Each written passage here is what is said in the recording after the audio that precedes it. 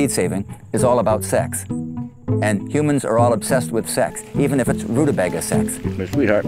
This is right up there with making love to your spouse. Seeds are so crafty. The diversity in our seed stocks is as endangered as a panda or a polar bear right now.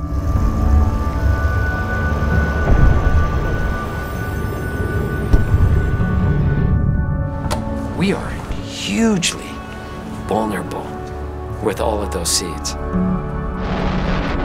When we invaded Iraq, we destroyed that seed bank, and we destroyed the great ancient seeds that had been collected for the benefit of mankind. Monsanto now owns 1/4 of all the world's seeds, along with a couple of other companies. They own about 60% of all the world's commercial seeds. You're taking seed that has been there for thousands of years and put a patent on it and say you own it. Basically, it's robbery. The threat is there to pan our seeds. We're the custodians of this knowledge and the corn. And how dare others take it away? The seed that we use to grow our food is owned by chemical companies, by pesticide and pharmaceutical companies. They are spraying things at night while we're sleeping. My 2 daughters wake up with blood-soaked pillows. I just want to stop the poisoning. Bring a baby into the world that's got to get cut open right away. The future of Hawaii is all at stake. Say something or die.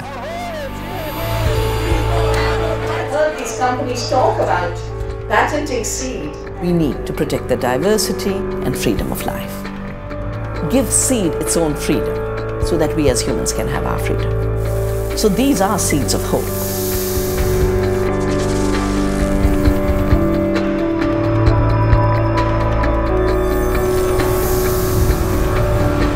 What if there's all kinds of other seeds in nature that have the potential for food production? Sweet? What's it taste like? Tastes terrible. Does it taste bad? Yeah.